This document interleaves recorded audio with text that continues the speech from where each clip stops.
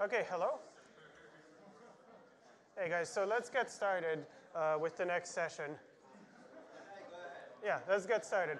Okay, so I'm Matei. I'm a fifth-year grad student here, going into my sixth year now, which is also my last year, I've been promised.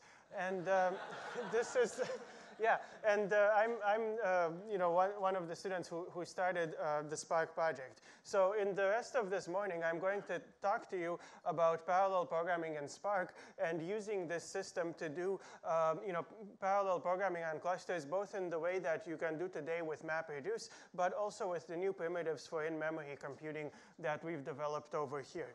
And the goal of this is that by the end of this, you'll have a sense of how to use Spark both to look at data interactively very quickly and to write standalone programs that use it. So I'm going to start with just a very quick overview of what Spark is, and then I'll dive into how we can actually use it to do stuff. And I'll have kind of two halves to this talk. The first one is just going to be using it interactively at the console to just look inside data. Okay. So Spark is a cluster computing system that's designed to be fast. It's designed to be faster than the state of the art in many sort of relevant applications. It's designed to be expressive, so it's supposed to be general, so you can use it for a lot of applications, and high level, so that you don't have to write a lot of code to get stuff done. And it's designed to be compatible with Apache Hadoop. So really, at the core of the system, it tries to build on the Hadoop interfaces to talk with storage systems in the same way that Hadoop does, so that you can just plug it into an environment that's running Hadoop and process the same data. So in particular, if you have a Hadoop-supported storage system, so something like HDFS or HBase or Amazon S3, or a storage format, you can just read that format directly using Spark. Apart from this, they don't share any kind of code base, but this part, we just use the same interfaces, so you get the same data. And so the things it adds on top of MapReduce are twofold. So first, for efficiency, it adds these primitives for in-memory computing, and Jan motivated to you why we think this is important. Using these primitives, we've actually gotten substantial speed-ups already in sort of real-world applications. The second thing it adds is it supports more general computation graphs than MapReduce. I'll explain why that's useful later, and we'll see some examples. But basically, if you have an application with multiple stages, you can run those all as one graph. You don't have to stop between each pair of map and reduce functions. So using these things, we've managed to go as much as 30 times faster than solutions based on Hadoop in sort of real applications. And there are people who've deployed this and seen this for real applications. The second thing it does is to try to really improve usability, to make it much faster to write programs for clusters. And this is done through some rich APIs in the Scala programming language and Java, and also through having an interactive shell where you can just use the system at the command line and run queries on top of a cluster. And as a result of this, you can often write a factor of 2 to 10 less code as well. And we've had users tell us, we switched actually just because it was easier to program. We don't care as much about the speed, but we wanted to prototype applications quickly. Okay. All right. In terms of how to actually execute it, in practice, Spark tries to be relatively easy to get started with and run. So first of all, if you can run it just on your laptop in what's called local mode, where it just uses the multi-core processor on your machine, so it can still run in parallel, but only with that many cores. And the way you do that, you just add this library to your program, and then you're set. You can use it, and it will run. If you want to run on Amazon EC2, we provide a set of scripts that make it very easy to launch a Spark cluster. So these scripts will set up Spark. They'll set up Mesos underneath to actually manage the resources. They'll set up a Hadoop file system for you. And in about 5 minutes, you go from telling how many nodes you want to having that many nodes running. And finally, for a private cluster, right now you can deploy Spark on top of Mesos. We have a bunch of ways to do that. But we're also working on running it on top of Yarn, which is a project in Hadoop. It's the next generation cluster manager that's part of the Hadoop stack, and also a standalone deploy mode. These are both available in the development branches of Spark. They're not released yet, but they'll be in the next release. And of course, if you want to play with them, you can try them out before too. And let me just say one word about the Scala and Java interfaces. So Spark, if you've heard about it before, you've probably seen it in Scala. It was developed in Scala, and we really chose the language because it made it possible to write very concise code to do functional programming like MapReduce over a cluster, and because it made it possible to do interactive use. But we recently added a Java API as well that's in the development branch, and you'll actually be able to play with that today at the exercises if you prefer to use Java. The shell will still be in Scala, but the languages are also close enough that most of the things you know from Java you can use directly in Scala. So in this course, we'll mostly be showing stuff in Scala, and I'll show the translations to Java in places where it makes sense, and we'll go with that. So I'm going to start in this talk. The goal of this talk is to just show you how to use Spark at the console. And by the end of the talk, we want you to be able to actually fire up a cluster and start asking questions about data sets from the Scala console. So I'm going to start this with just an introduction to Scala and to functional programming concepts that Spark builds on. And then I'll show you what Spark is actually about, what the main ideas are, and give you a tour of the operations available in there. And finally, I'll end with a bit on job execution. After that, I'm going to have a second talk after, which will be about writing standalone programs. So that will show you, okay, like now I've explored some data at the console. How do I do something standalone? So let's just start with this. So I'm going to start by just covering Scala first, because basically a lot of the things you can do in Scala translate directly into Spark and is the same concepts. So if you haven't heard of Scala, it's a high-level language for the Java VM. What that means is just that it compiles to JVM bytecode, and it can call into Java, and basically, Scala objects map to Java objects, and so on. And what it provides is object-oriented programming plus functional programming, which is the thing that we're excited about for actually making it easy to write parallel programs. So a few things you should know about it. The first one is that it's statically typed. So it means the type of each variable is known, and the compiler can optimize for that. Like if you have ints, it can do integer arithmetic, stuff like that. And so that means the speed is comparable to Java or C# or these other languages that are statically typed. But at the same time, it makes extensive use of type inference, which means that in a lot of places you don't have to specify the type, and the compiler will figure it out for you. So you write code that at first looks a lot like a dynamic language, such as Python.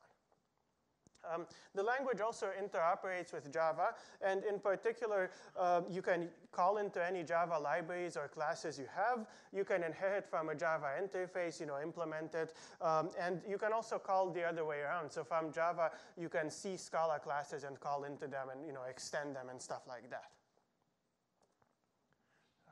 And the best way to learn the language is through the interactive shell. So that's what I'll be showing.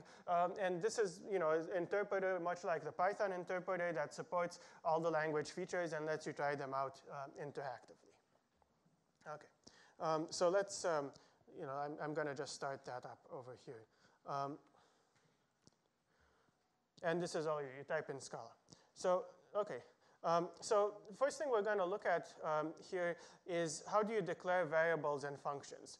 Actually, let me just make that one big for now. Yeah, so this is basically in this thing, I'm only going to cover a very quick tour of the language. I'm not going to go into too much detail, but these are just the basics you need to know to use it.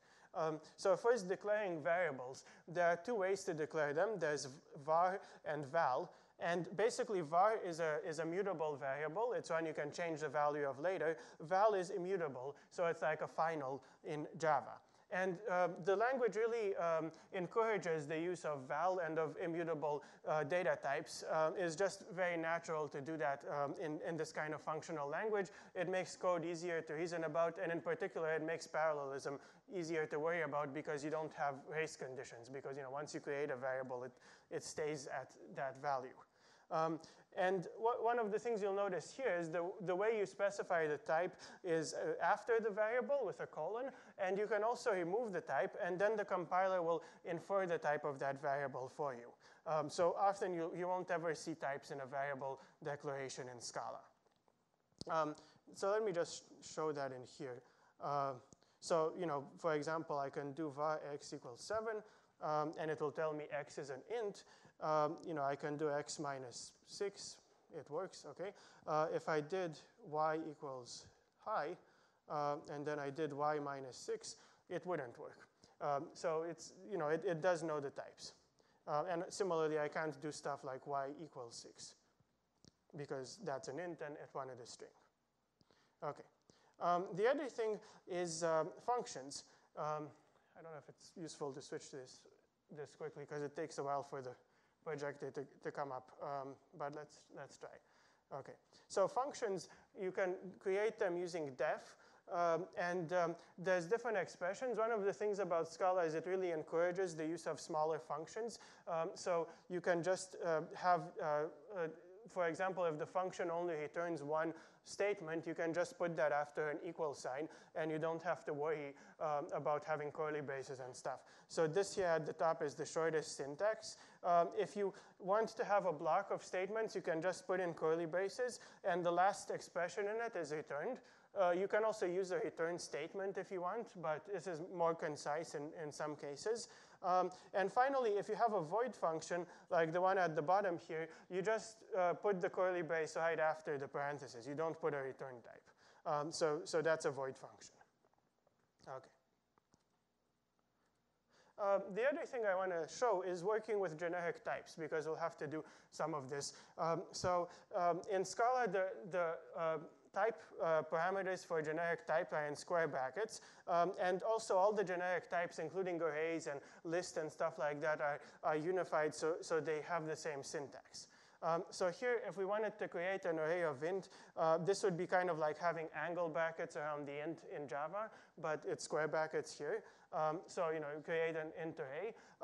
If you want to create a list, one of the easiest ways to create a list is just to write list and then in parentheses the numbers in it. This thing here is basically a factory method that you're calling that will give you back a list of int. And then indexing is also kind of homogeneous. It's always using round parentheses. So we see here if we're indexing inside the array. And all these things are where the type safety carries through all these things. So you can't add a string to a list of ints and stuff like that. OK. The other thing you may notice here is, in Java, these templated kind of data structures can't hold primitive types. In Scala, every type can be put in every data structure as well. OK. But so the interesting thing is, how do we actually do functional programming? In Scala, functional programming means that functions are first-class primitives. So they're things you can pass around between methods in your program, and you can have a function that takes another function. You can apply it in a bunch of places, and so on. And there's syntax for defining these functions in place. This is a lot like using a lambda in Python or a block in Ruby or stuff like that. So for example, list has a method called forEach that you pass a function, and it applies that function on each element. And these things in red here are going to be function expressions, also called closures. So the longer form is here. It's like you give an argument name, and then what do you want to do with that argument? The shorter thing, if you just want to apply one function to it, you can just put the name of that. So this is going to print each element in the list. Other common method that you use on list is map. So map takes each element of the list and passes it through a function. So here, for example, we're adding 2 to each element. And we have both the long syntax at the top and the shorter syntax is called placeholder notation, which is if you only use each argument once, you can just put an underscore in there. So this underscore plus 2 means take the first argument and add 2 to it. It's exactly the same as what's above. And finally, you can do other things. So filter, for example, will keep only the elements matching a predicate. So you give it a Boolean function. This one here keeps only the odd numbers. Reduce is something that takes a 2-argument function. So there's the syntax for a 2-argument function at the bottom. And then there's also, if you have 2-argument functions and you only use each one once, you can use the placeholder notation there. And so hopefully this gives you a sense of what's going on in there. And all of these leave the list unchanged. So one of the things you should notice about this is each method returns a new list. And this makes it easy to reason about the program again because you're not modifying the list in place. So that's a key aspect of making this style of programming work well. Okay. And just to recap this, I wanted to have a slide on just showing different versions of the closure syntax because you'll be using this a lot. So you can have something I hadn't shown before is the full version. If you want, you can specify the types of the arguments. You've seen these ones here with placeholder notation. If you want, you can have a block, and you just have a curly braces, and then the last thing in it is what the function returns. And of course, if it gets too complicated to write all the functions in line, you can always define a method and then call that method. And one of the nice things is you can even do this inside another function. You can define sort of a nested function and go with that. So hopefully this has given you some idea of how this works. Let me know, by the way, if there are any questions at any point, because next we'll be going through how to do this stuff in Spark. Yeah? Can you have named closure? What do you mean by that?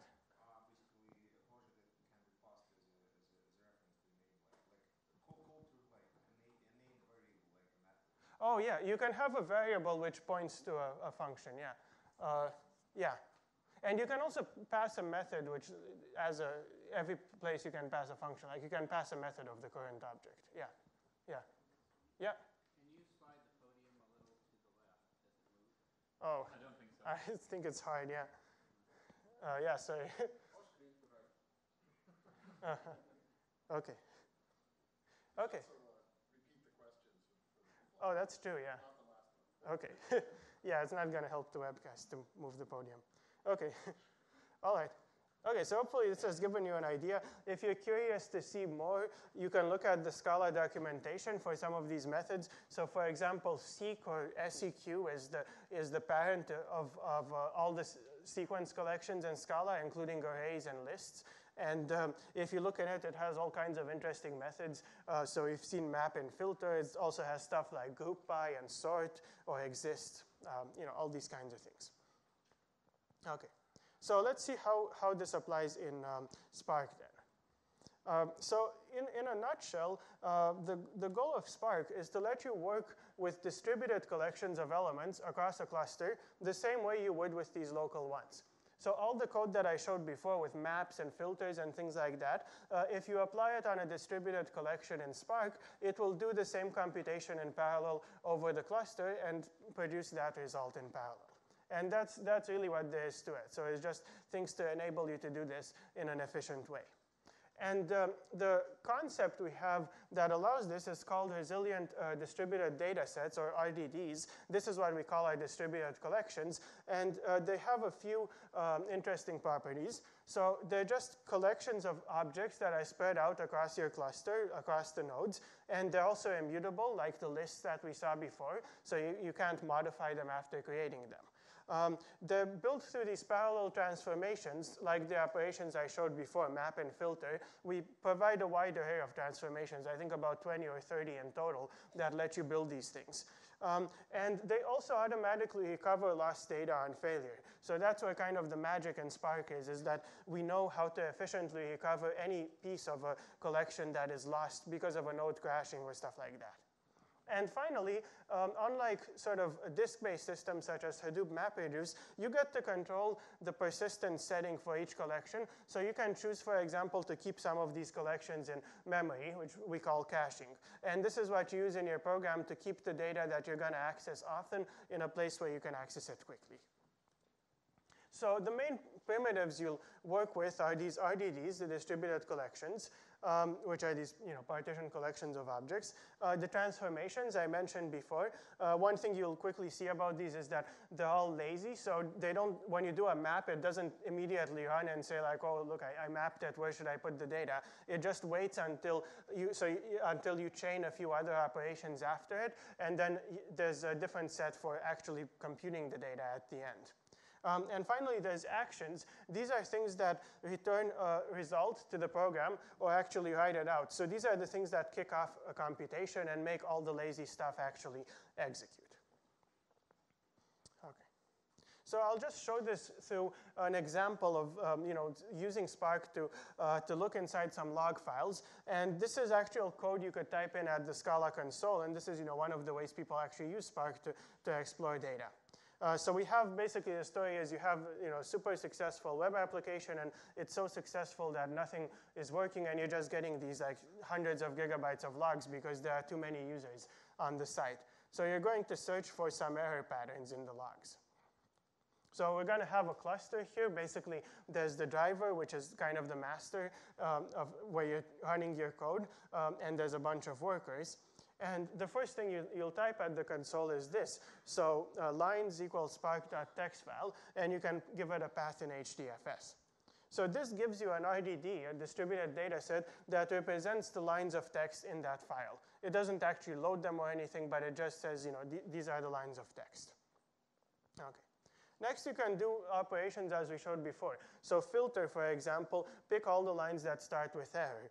And this gives you a transformed RDD that knows that, okay, if I filter the file, I'll get this data. You can do more things. So for example, in the log file, maybe there are tab separated fields, and we want tab number 2, we want field number 2, which is the actual error message. So here we're splitting each one by tabs, and then we're indexing. We get an array. We look at element number 2. That's the message.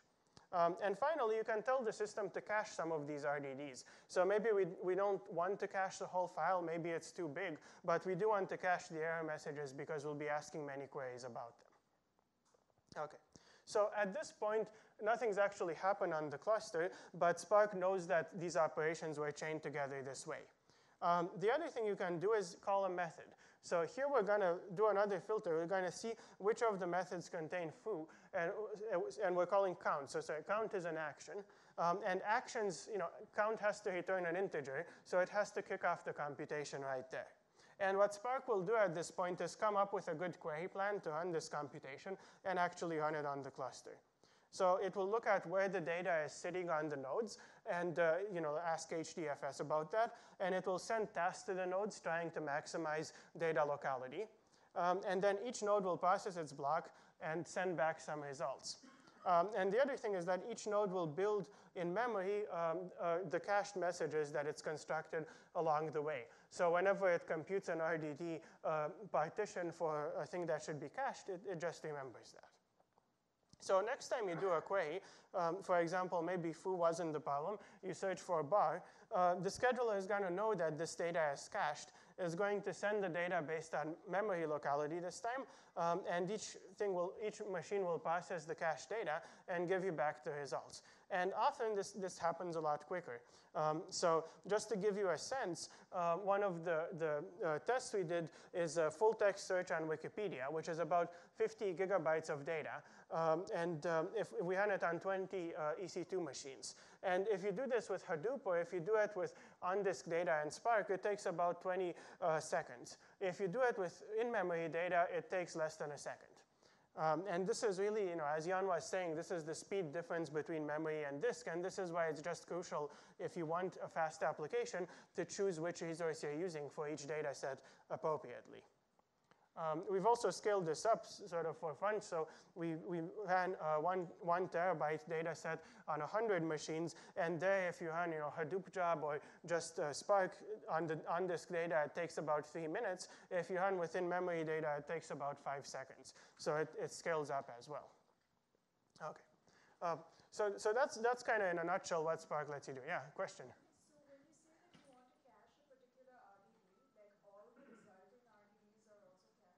Oh, yeah. So when you say you want to cache an RDD, are the resulting ones cached? The answer is no. So only the one you put cache on is cached. So here, like when we do the filter, we have to go scan through it again to find the ones that contain foo. Yeah. Other question? So with that HDFS URL, Uh-huh. are you talking about like a single file in HDFS, or is there a way to have this query multiple files? Oh, yeah.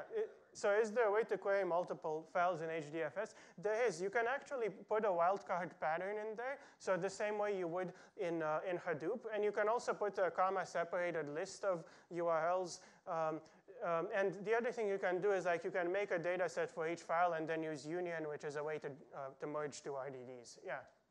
But you can use stars and stuff in that. Is Yeah. there a way to use something like input filter? To use something like input filter. Input file format, I'm sure. Oh, I see. Yeah, I'm not exactly sure what that is, but there may, you can use, if there's an input format for Hadoop, like if you can specify it in Hadoop, you can create that same jobconf object and use it here.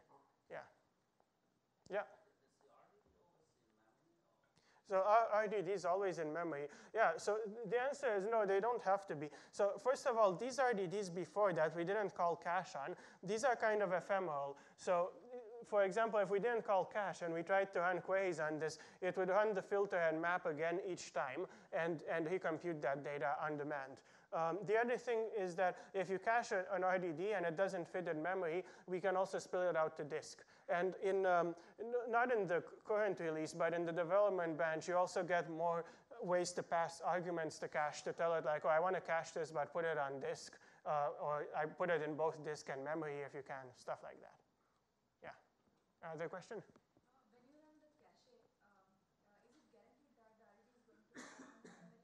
What if you have, is it just a hint or you're guaranteed?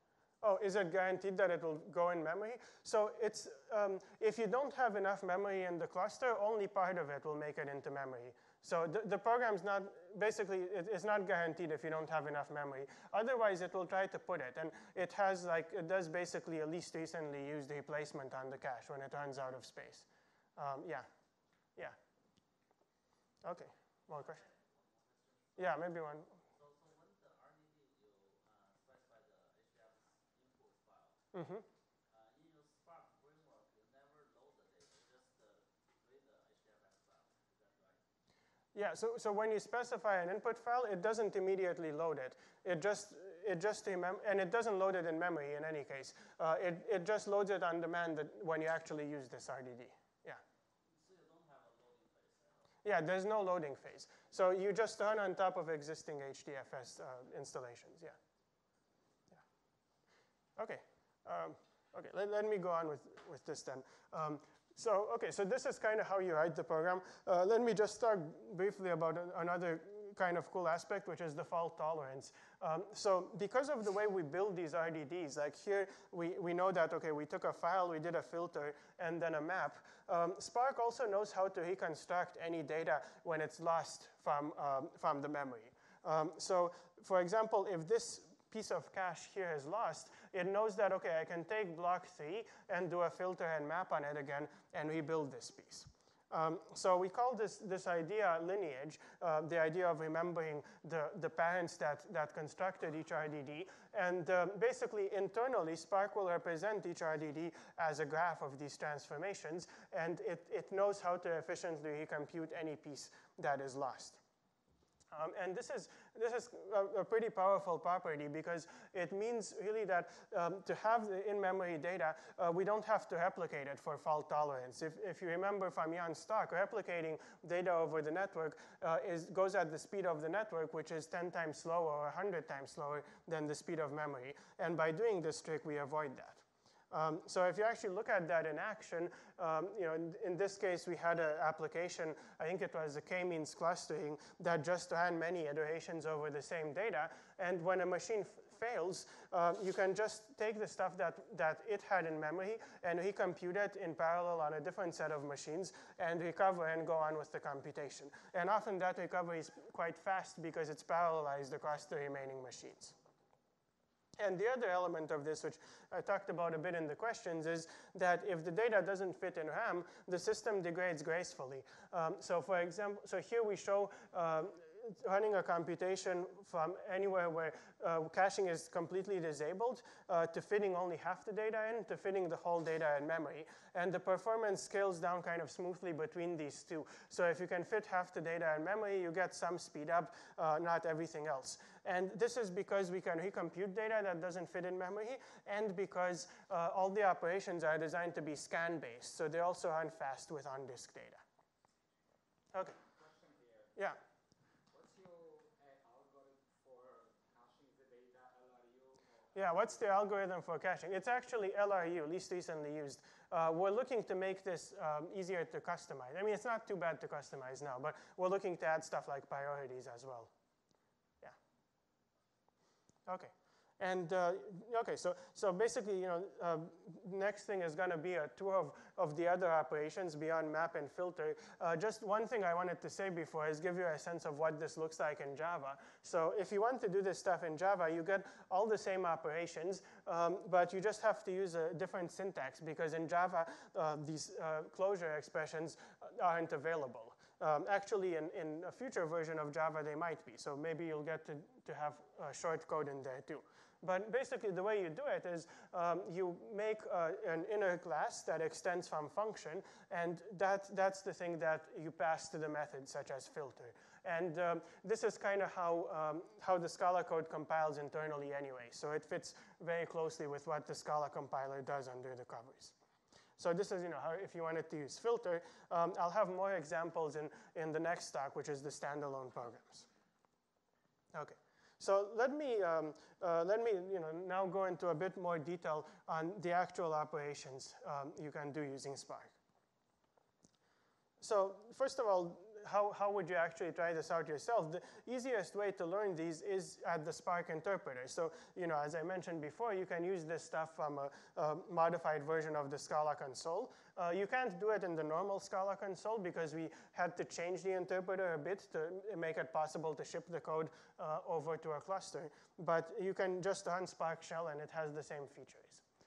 And the way you can run it, you can tell it whether to run in local mode or connect to a cluster using this master variable. So if you have a Mesos cluster at a host and port, you can also connect to that. Okay. So the first thing you'll see in the interpreter is this Spark context. This is an object that's just the main entry point to using Spark. And in Spark shell, it's created automatically for you because you need a special one. In standalone programs, you can just make your own. I'll cover how to do that. And then in the Spark context, you have a few methods to create RDDs. So first of all, you can take a collection in your local program and call parallelize. That will distribute it across the nodes and give you a distributed collection. Second, you can also use files in an external storage system. So text file is a convenience method for text files, and it supports any file system that Hadoop does. So you can use HDFS, you can use the local directory, you can also pass wildcards and stuff like that. There's a more general one called Hadoop file, where if you have a Hadoop input format class, you can just pass that in, and it will read the data the exact same way that Hadoop does. And there's also stuff like sequence file utility methods to work with that. So this is kind of how you make the RDDs. And then you can do transformations. So here are just some of the transformations that we've seen before. Map, filter, I've explained. Flat map is one where you map each input element to potentially 0 or more output elements. So for each input element, you return a collection. And here we're returning the collection 1 to x, which is a syntax for a range object. So range is just a special collection. It's the numbers from 1 up to x. So here, we map 1 into 1, we map 2 into 1, 2, and we map 3 into 1, 2, 3. So that's kind of how that works. Basic actions, some of the ones that are most commonly used are here. First of all, collect. So collect will take a distributed collection and return it back to you as a local collection. Usually you do this after a filter. So this is kind of the opposite of parallelize. It just brings you back all the elements. Take lets you peek at the first few elements. Count, we saw, just gives you a count. Reduce is much like the reduce on lists. It merges all the elements into one. And save, there are a bunch of different save methods, but for example, save as text file writes out all the elements to a text file.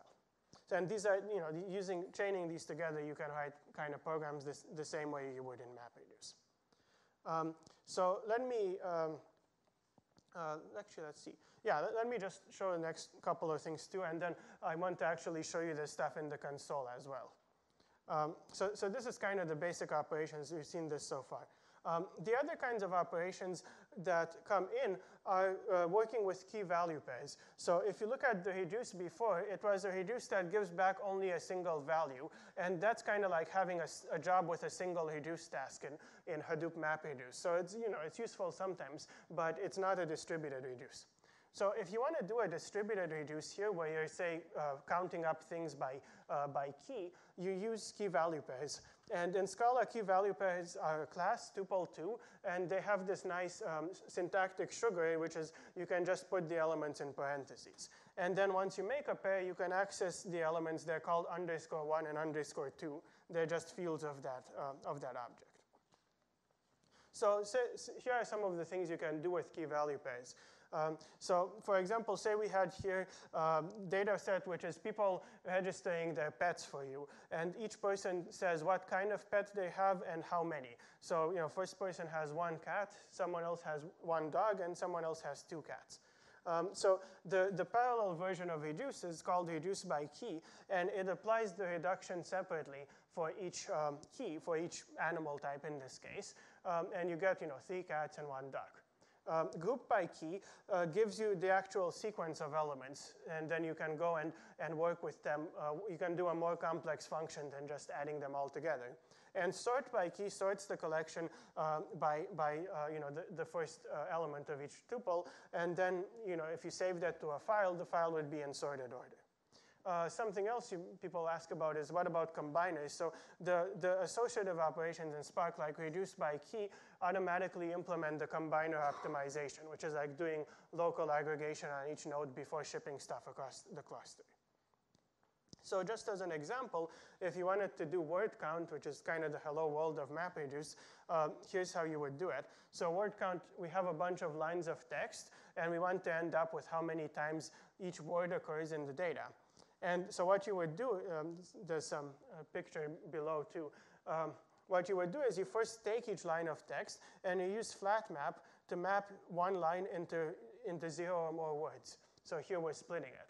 And then so for this, you get an RDD containing words. Then you use map on that to turn each word into a key value pair, which is going to be word comma 1. And then you add up the key value pairs by key. And this is going to do a distributed reduce. All of the counts of B, for example, will end up on this node, and you'll get the final count. That's kind of how it works. Okay. So let me just show you this at the console, just so we can see what it's like to actually do this. Okay. So what I have here is, by the way, let me know if the text is too small or something on this. What I have here is an EC2 cluster where I've set up Spark. I just launched this using the Spark EC2 script, and I started the console. And it's a 20-node cluster. I guess you can't really see the left edge of this. Yeah. Okay, so it's a 20-node cluster, and I actually loaded Wikipedia onto it as well into HDFS. So this is the Spark shell, and you can do all the kind of standard stuff you do in Scala here, but you also have this variable SC, which is the Spark context. So let's use that to actually ask some queries on Wikipedia. So first thing I'm going to do, I'm going to create a file RDD that contains this, and I just use Control-R in there to do the reverse command search, same way you can in Bash. And so this is basically the HDFS where I loaded Wikipedia. So I have this file, and it's a tab-separated file with each Wikipedia article in it. So let's take a look at what the data format is. Sorry.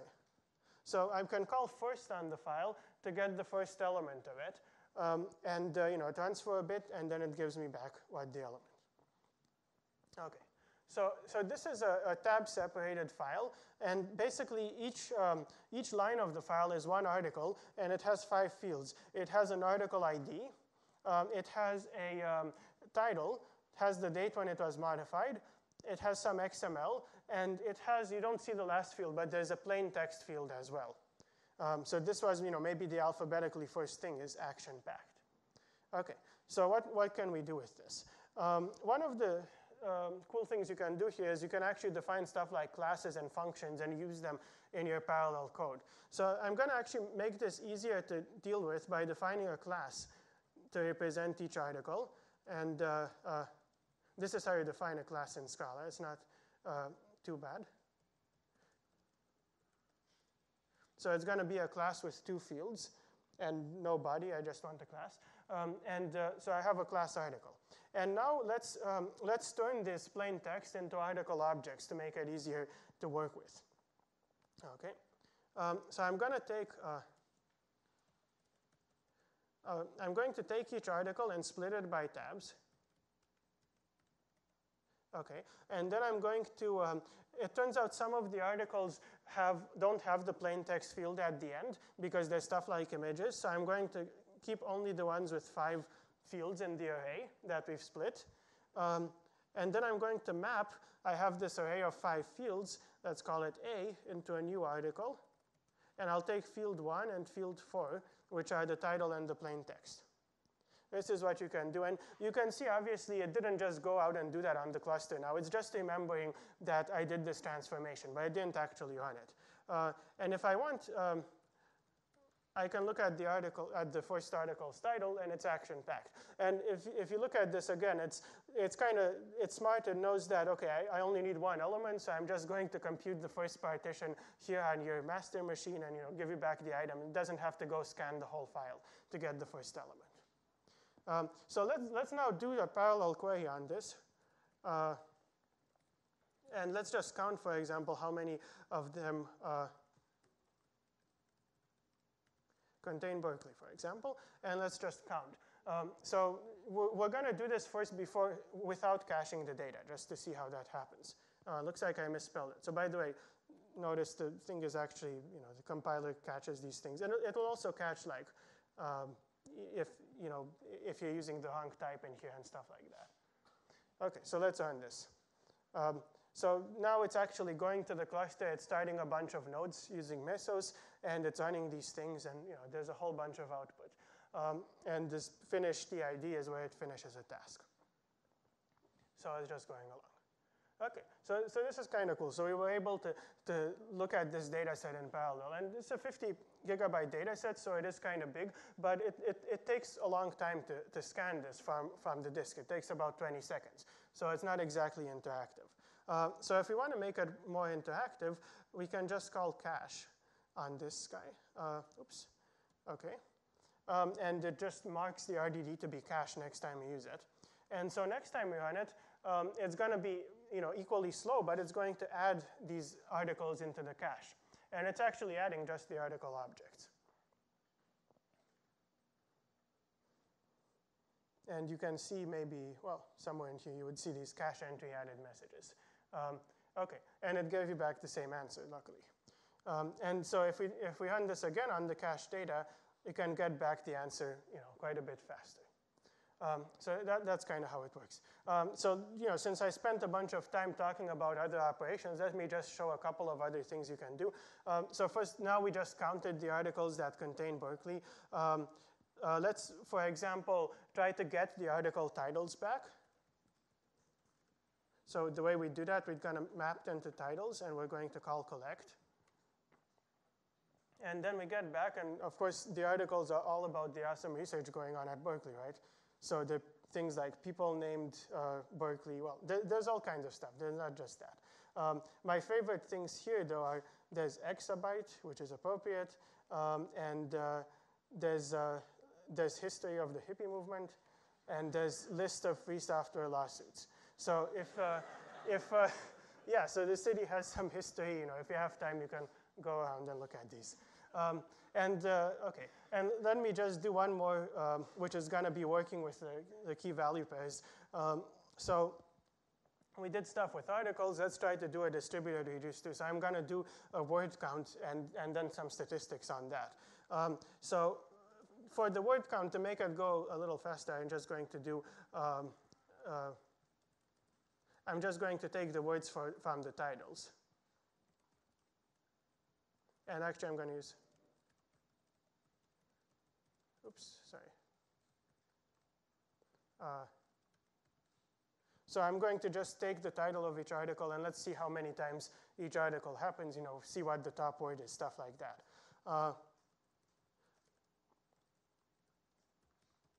So now I'm going to map each guy to word, comma, 1.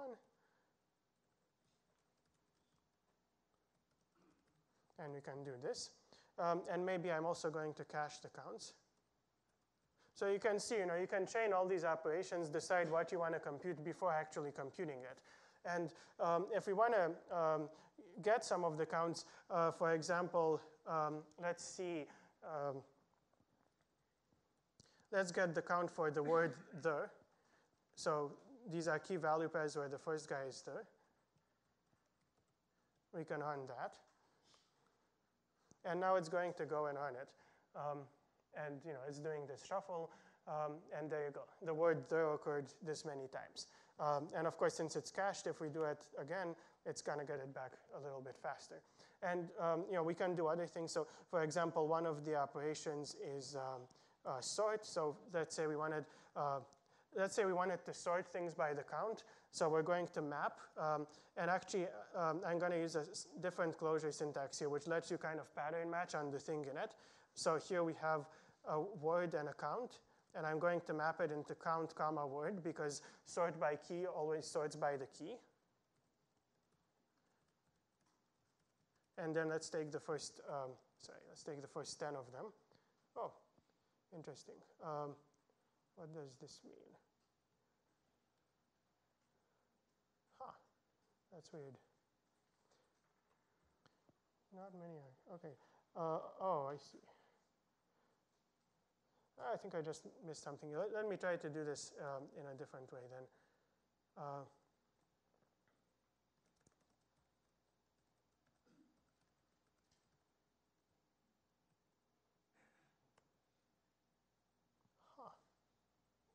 Okay, that's weird. I think I'm just missing something. Let's see how I did this before. Just the parentheses after sort by keys boolean. Yeah, the parentheses false after sort by key.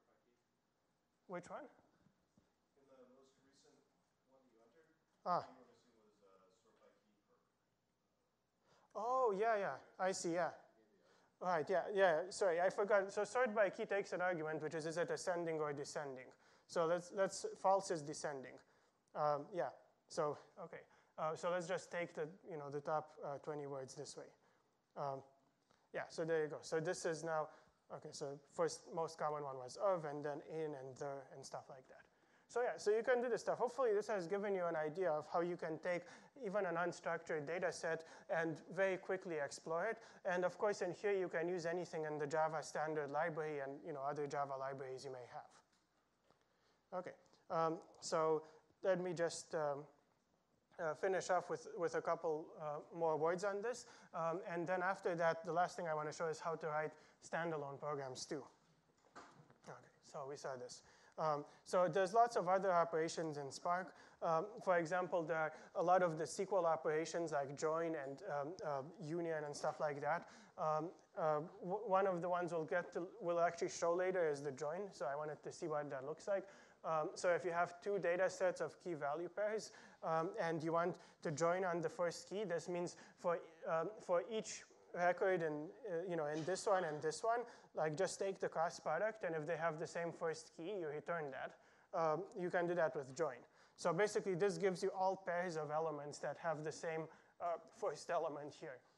So here we have, for example, we have a bunch of visits to our website, which are just URL visited and IP address, and we have a bunch of a second table of page names, which is the URL and the name of the page.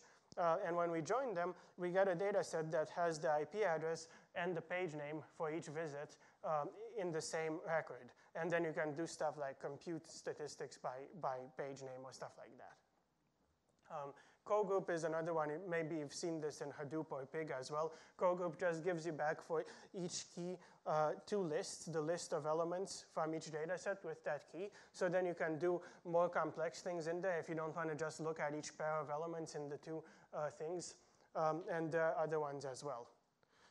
One other like practical thing you need to know is all these pair operations let you control the number of reduce tasks they use through a second parameter. So this is like setting the number of reduce tasks in MapReduce. And it's an optional parameter, but you can pass in the number of tasks you want. I think by default it's 8, which is, sometimes it's okay, sometimes it's not. You can also set this property at the bottom. And the last thing I haven't shown yet is using local variables. So one of the really cool things about Scala and Spark is because of the way closures actually work internally, you can reference variables from outside the closure and use them in your function, and they'll actually even be shipped to the cluster and stuff like that. So in your program, for example, if you wanted to read the query from the command line and then search for things that contain that query, this will automatically ship that variable across. There are a few things to watch out for here, which is, I just want to state.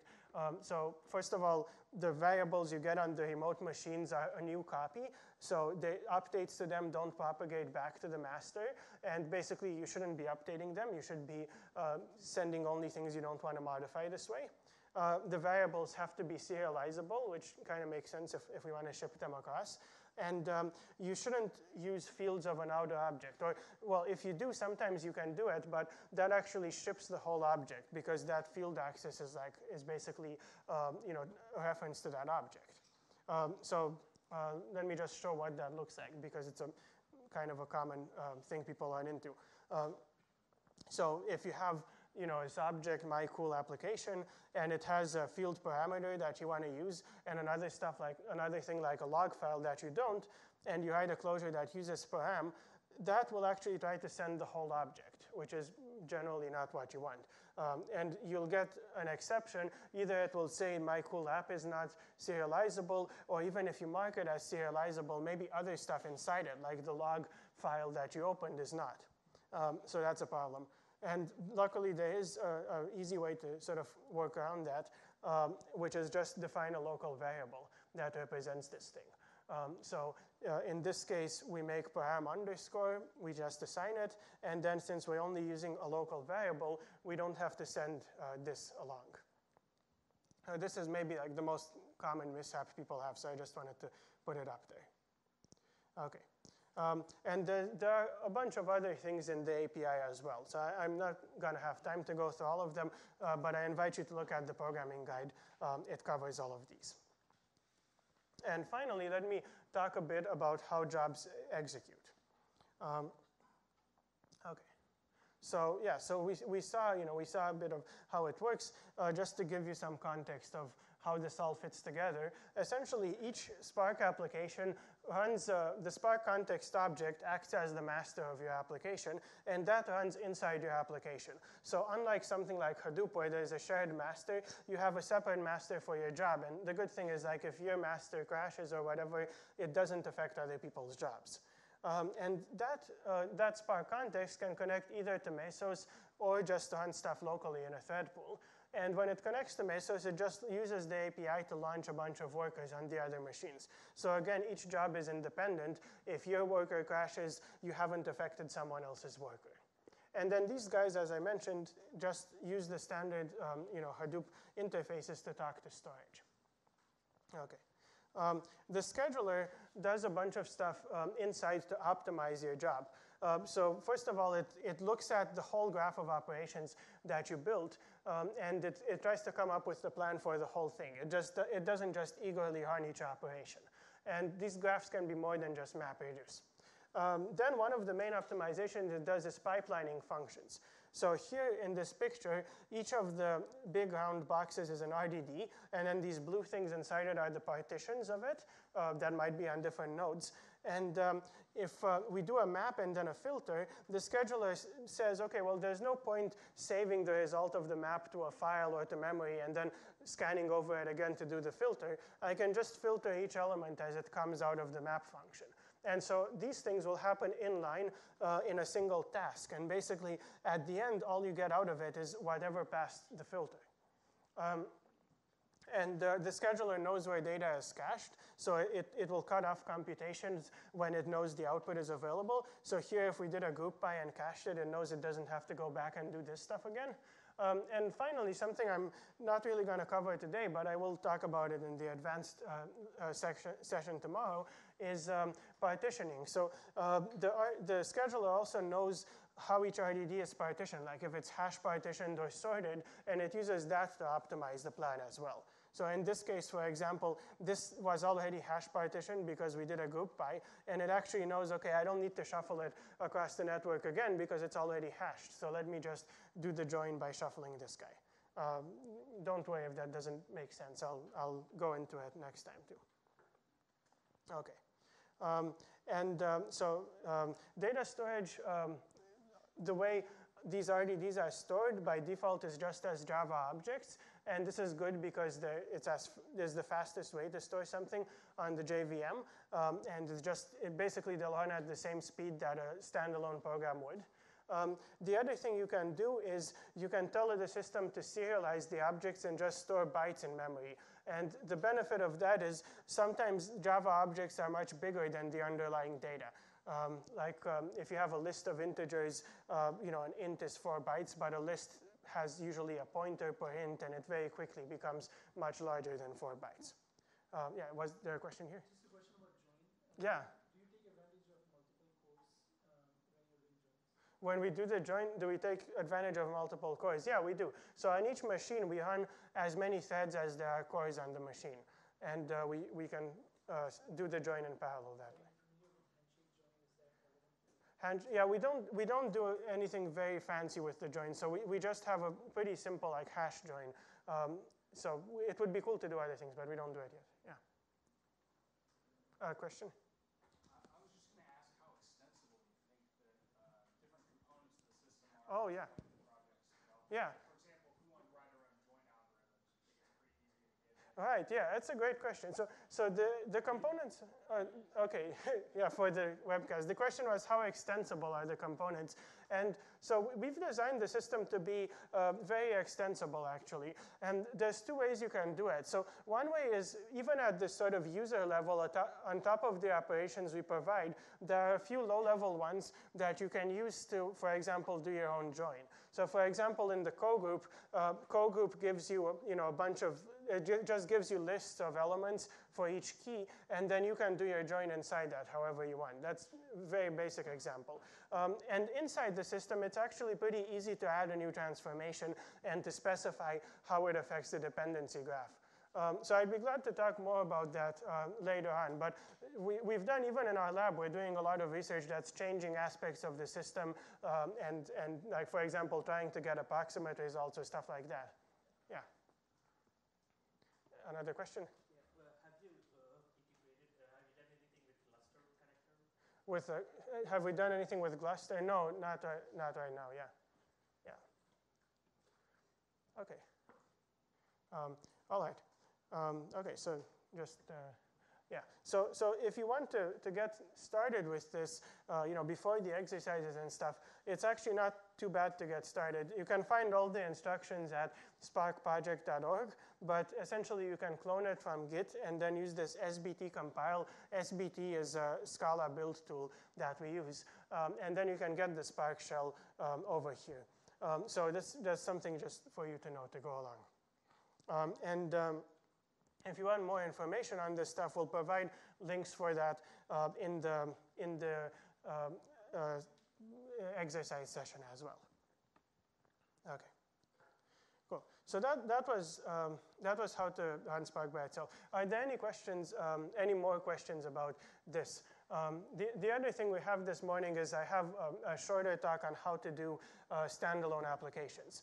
But let's do this first, just so that we don't context switch to that. More questions? Yeah, at the back.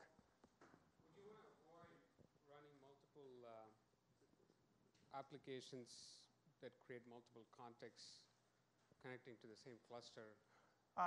If you have applications that create multiple contexts, so right now in the latest release of Spark, you can't do that. So you shouldn't have 2 Spark contexts in the same program unless you stop the first one and then start the second one. In the dev branch, you can actually do it. So we want to enable that. But right now it's not recommended. Yeah. Okay. All right. So yeah, if there are no more questions, I'll just go to how to do this in standalone apps as well. And hopefully that will give you a good enough idea to be able to start on the exercises this afternoon. Yeah. Okay. So this is a shorter talk that's just going to be on writing standalone programs. And we're just going to have 4 pieces here. So we're going to have how to set up your local machine for Spark development, how to add it to your project. And then we're going to do one application, which is PageRank. I'll just show you what's involved in that. And we'll do it in both Scala and Java. And then finally, I have a few slides on testing and debugging. Yeah, and again, if there are questions, just let me know. Okay. So building Spark, I showed this before. Basically, you just need Java, and you need to do those commands to run it. To run a standalone application, you'll also need to choose one of 2 paths. So one path is you can package Spark and all of its dependencies into one big jar file, and then just add that jar file to the class path of your application. This is good when you have a simple application. You don't want to worry about like adding a dependency. Just make this one big jar. There's a command sbt assembly to do that. The other thing you can do is you can publish it to the Maven cache on your machine using publish local, and then you can add a Maven dependency. So what that looks like is, if you use Maven or a Maven-based build system, you add this group ID, artifact ID, and version of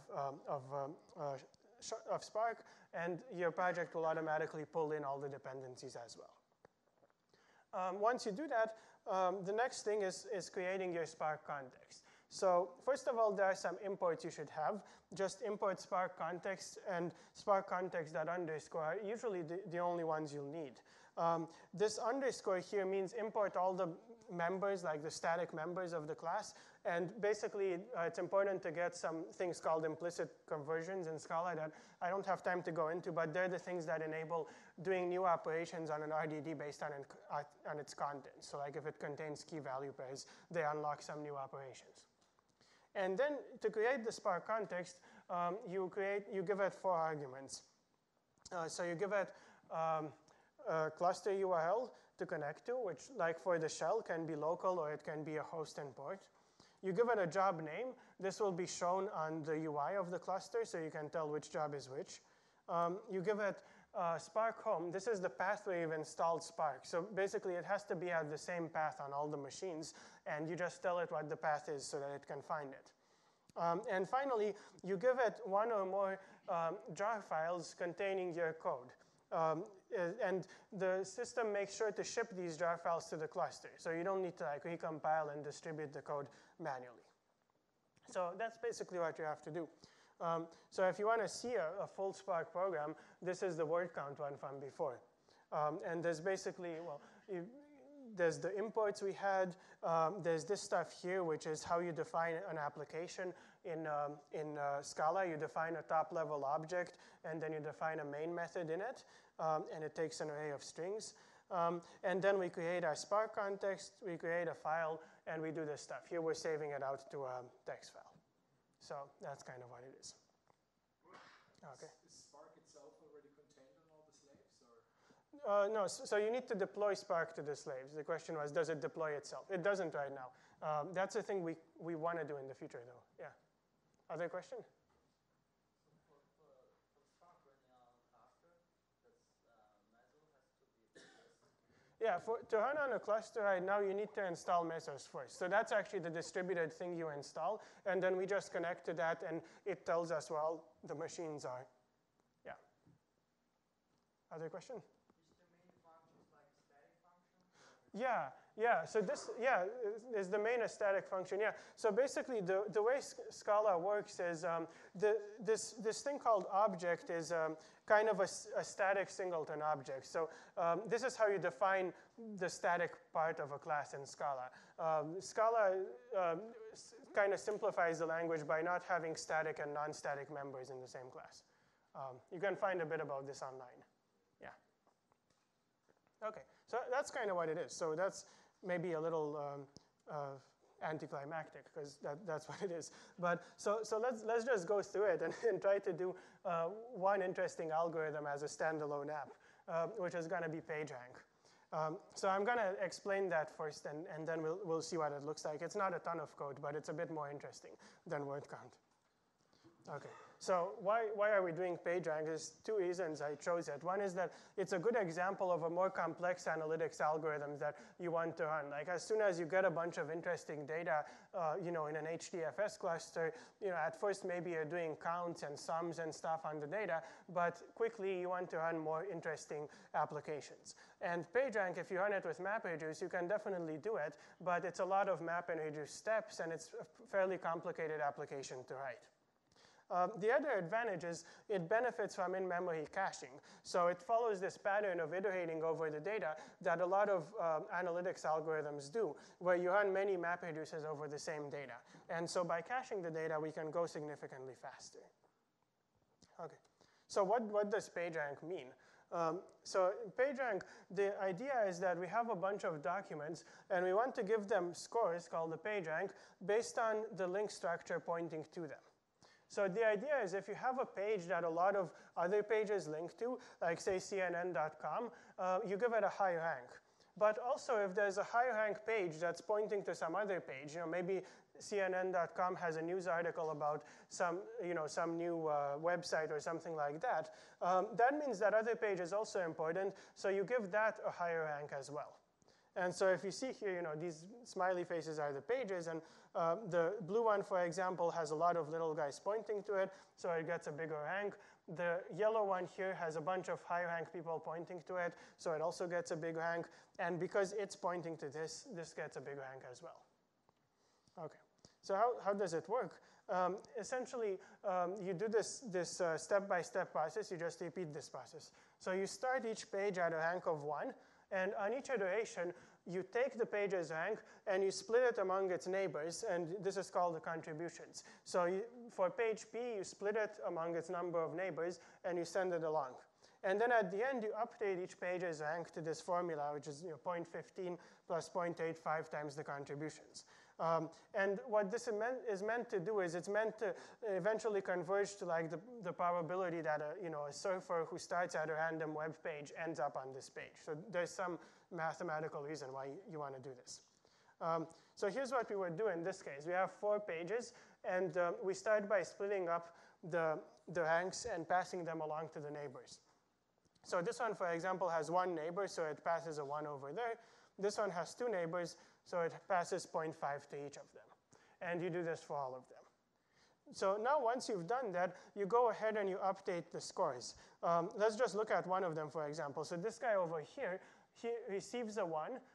And so when you plug it in here, you get 0.15 plus 0.85 times 1, so his new rank will be 1. If you look at the other ones, this one only receives 0.5, this one only receives 0.5, and the one at the top receives more. And so basically, you end up with the numbers here. So the one at the top has received a higher rank. Now you run the next step of the algorithm. You take these values and you split them up again among the edges. And so here, for example, this guy has a smaller value, so he splits only 0.29. And you pass those along. And you go ahead, you add them up, and you get something else. And if you keep running this for a bunch of steps, usually you'd probably want at least 10 to 20 steps, you end up with a final state that is now stable, where if you do this operation again, you end up with the same state again. So that's the state for this one. So how do we implement this in Spark? You can actually implement this using the operations we've seen so far, and especially using the join. So here's the body of the Spark code for this.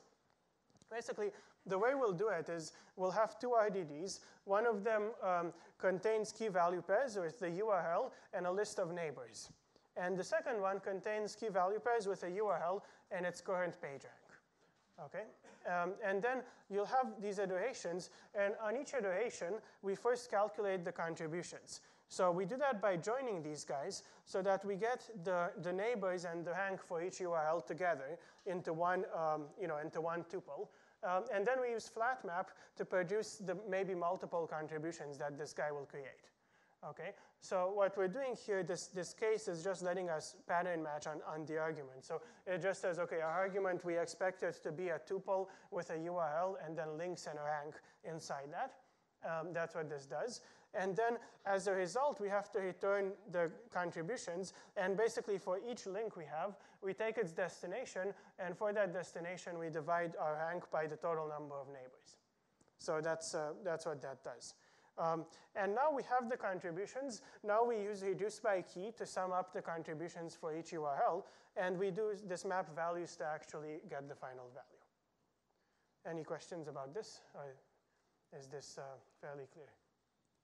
So this is going to actually run that algorithm. And you just run a bunch of iterations and then save it to a file. The other thing I guess I forgot to show here is you probably want to cache links in memory so that you don't have to go back to disk each time you read the links data set.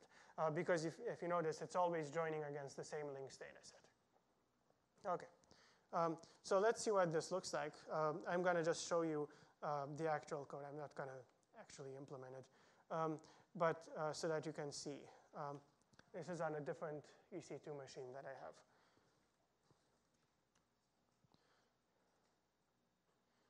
OK, so yeah, on this machine I have, which one am I in right now? I have a bunch of them, but let me show you the Scala one first. So I created this little project with a PageRank.Scala. I used SBT, the simple build tool, but you don't need to know how to use that. And I just have I just have one file, PageRank.Scala. And in a different window here, let's look at our input data. So I created a graph file. And basically, I set up this program so that the input format is, for each page, its name, and then a list of neighbors. If you wanted, you could have without too much code, you could do an actual HTML page and pull out the links using a map and a filter. But that's what I did. So this graph here actually is exactly the same one I have down here, where basically, so the top page, for example, links to the right one links to top and bottom, left links to top, and so on. So that's the same graph. So what does it look like? It's a pretty short program. It's about 40 lines of code. What you have is first you have a class to represent the pages. We're going to have a title and an array of links. It's pretty easy. And then we have our main object. And here I just put two functions. I put parse page, which turns each input line from the file into a page object. And then I have main. So in parse page, we're using some of the functional stuff we saw before. Basically, we split it. We split the line using a regular expression, so along colons and commas. And then piece 0 is the title, and the links are the tail of the array. The tail is everything but the first element. And we're actually going to trim them because there are spaces around them. That's pretty easy. The second thing in main, let's just see if we can fit that. Yeah. So in main, we figure out some command line arguments. So we're going to give this guy a URL, an input file, and a number of iterations. We figure out, I've hard-coded here where Spark is installed and where the jar file is, but most likely you'd want to take these from the command line or from a config file as well. And then we create the Spark context. And then we have basically the code below. So we load pages as a text file. We create the links and ranks as key value pairs by mapping this thing. And finally, we do this join and then reduce by key inside. And then at the end, I'm just going to print the rank for each page on the command line. And this final thing is to actually stop Spark and disconnect from the cluster. OK, so let's see what it's like to run this thing. So first, I'm going to package it into a jar, which is a thing in the build system. You can build the project into a jar. Actually, I guess it already created it. Sorry. Yeah, if you look at here, Scala 291, it created this jar file, the pagerank.jar. And then to run it, I'm going to use SBT run. And to actually run a thing in SBT, you need to put the command line arguments in quotes. So that's just kind of a quirk of the system. But I'm just going to run it, and I'm going to pass it the master. I'm going to use local right now, and graph.text. Oops. And the number of iterations. And let's just run it for one iteration, for example. And so it's going to go ahead. and run it. And this is the result after the first iteration, if you remember, where the top guy got 1.85 and all this stuff happened.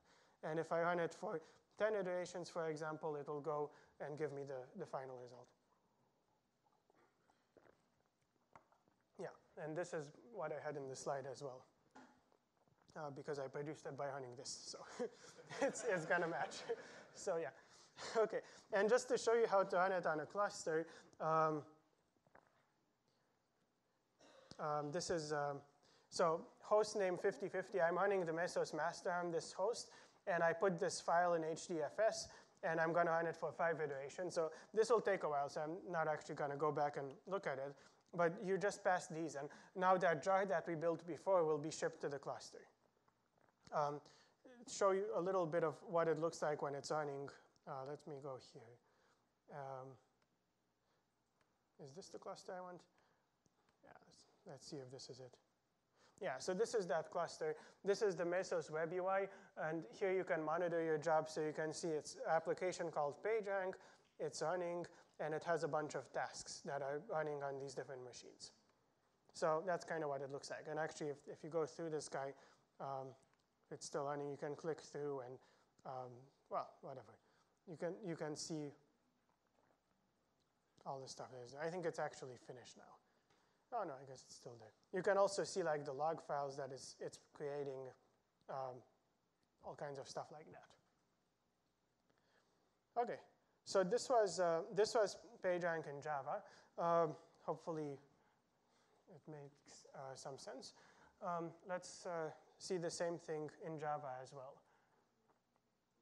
Oh, OK, I guess one last thing I should say is, how does it actually perform? Like, did we gain anything from using Spark? It's kind of an important question. We tried running this with a very similar program, but on more data. This was on actually all of Wikipedia. And when you compare it with Hadoop, it goes about 2 or 3 times faster, depending on the size of the cluster and other stuff like that. And the speed up is mostly from keeping the links data set in memory using cache. So it actually does gain some speed up. But the other point I want to get across is like, this is a thing that applies to many algorithms, and for other algorithms, the speed up can be substantially bigger. So for example, in this afternoon, you'll see classification and clustering, which are 2 machine learning algorithms. And in logistic regression classification, for example, you can go about 30 times faster. In k-means clustering, this is going about 3 times faster as well. So depending on the algorithm, the I/O is often a bottleneck, and being able to cache this stuff helps. OK. And for the PageRank in Java, let me just give a quick overview of the stuff we'll be seeing there. So the main difference here is that in the Java API, we don't have functions as a first-class thing in the language. So instead, we're going to be extending these function objects, and they're all in this package called spark.api.java. And to use these, we use a special type of RDD, which is called Java RDD, which has the same methods as the Scala ones, but takes these Java functions. And finally, to do the key-value pair operations, we have to use some special pair functions and pair RDDs to actually get the type safety, because we want to make sure you can only call those operations on a thing that actually contains key-value pairs. So here's what some code looks like in Java. This one here is just counting the total number of voids in a file. So you have a different set of imports to import the Java API, but you create a Java Spark context in the same way you do a Scala one. You can create a text file, and then you can do, for example, for flatmap, you extend this thing called flatmap function that returns an iterable of strings. So you call this, say, in this case, on each line of text, and you split each string. And for other things like count, it's the exact same method names. And that's in a nutshell what you do. As a practical sort of matter, it can get unwieldy to write a lot of these things in line in this style, depending on the program. So you can also just define a class that extends function and pass that into there. And this way you can split up your program. It will be more, it will be split into more little classes, but the core of it will be a bit shorter and easier to read. OK. And for key value pairs, you have to use, if you want to create an RDD of key value pairs, you have to use this pair function. And you get back this Java pair RDD instead of just Java RDD. So essentially, this one works the same way, but now Spark will know that this RDD contains key value pairs, and it gives you some of the key value pair operations. So for example, if you wanted to do reduce by key, you can only do that on a pair RDD. You can't do that on a regular one. So that's kind of what it is. Any questions about that? Or, yeah. OK. And just to look at the Java PageRank, I have the code on the same machine. And I just wrote it in Java. So this is, the main point of this is to let you see a complete program in Java. So we'll be working in the program with some lists. We'll be working with Scala tuples. So you can just import the class tuple2 and create them from inside Java. And we'll be working with the Spark stuff. And like before, I made a class to represent the page. Had to do a bit more work to do that, but it's the same kind of thing. And we have a main that looks really quite similar. So let's just, setting up the context is the same as before. Let's just look at some of the ways you can pass functions. So in this one here, we're taking a text file and we're mapping it, and we just passed this parse page object. So I created a class parse page that implements that function. In this one here, I actually put the function in line. So here I'm taking the pages, and I'm pulling out the title and the links. And here there's a similar one. And then for our iterations, I chose to, I do the same join and flat map, but I chose to pass in these objects instead. Okay, and really, like at the end, stuff like collect gives you back a Java list.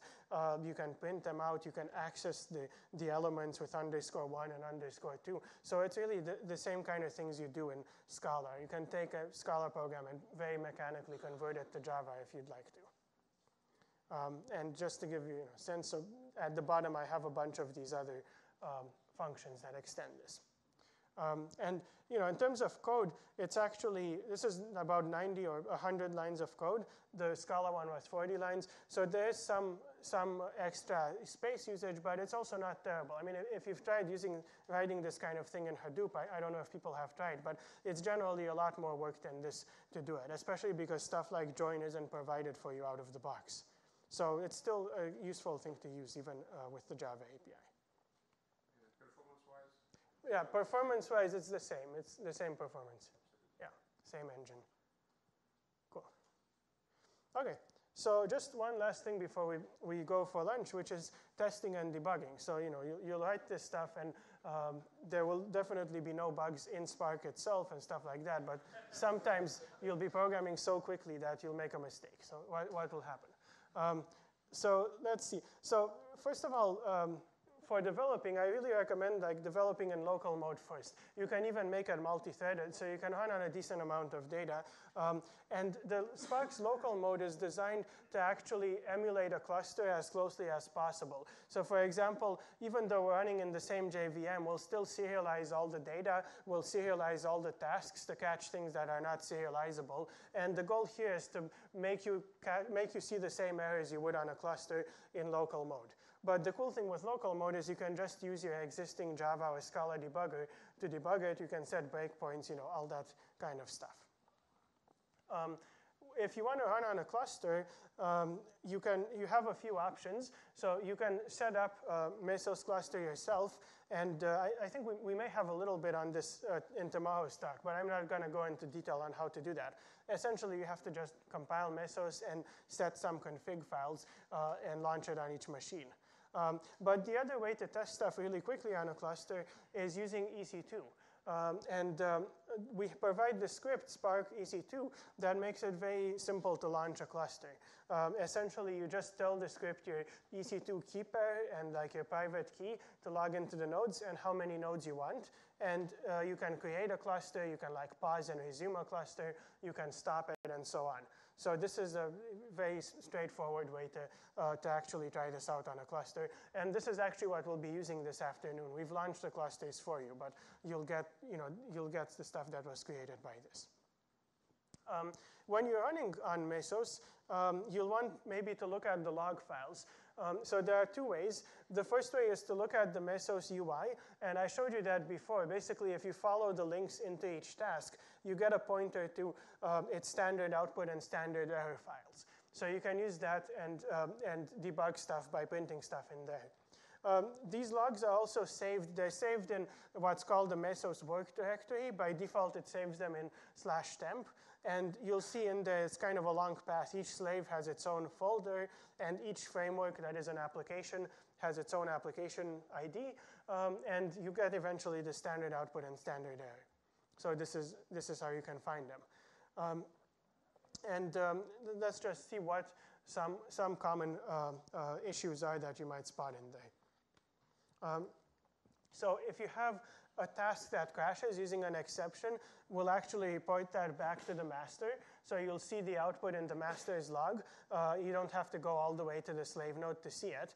And basically, the thing to look for there is this lost TID, lost task ID 1, and then it says why it was lost.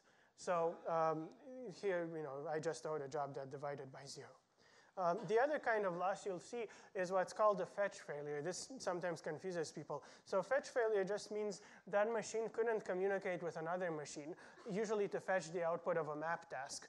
And most likely that means that the machine it couldn't communicate with has crashed. And it probably crashed because of an exception that happened earlier, or just because of maybe machine running out of memory, or whatever reason it might crash for. So when you see this, you should always look for the first problem in the log, because there's usually something else that caused it to get into this condition. And the final thing you may run into is the infamous not serializable exception I've hinted at a few times before. This is a thing you can, so Java actually tells you which class was not serializable, but maybe a thing that's less well known is you can ask it to give you a detailed trace of where that thing came in from your object. So if you have an object and in it there's a list, and in the list there are some other classes, and like the field of one of those is not serializable, this will actually tell you, okay, I followed the field called log file of this class, and it wasn't serializable. And you can do that by setting this system property. So you can use either system.setProperty in Java, or you can pass it on the command line. In Spark, you can pass it through this environment variable, Spark Java options. And all the parameters, all the properties will be shipped to the cluster as well? Yeah, so system properties shipped to the cluster.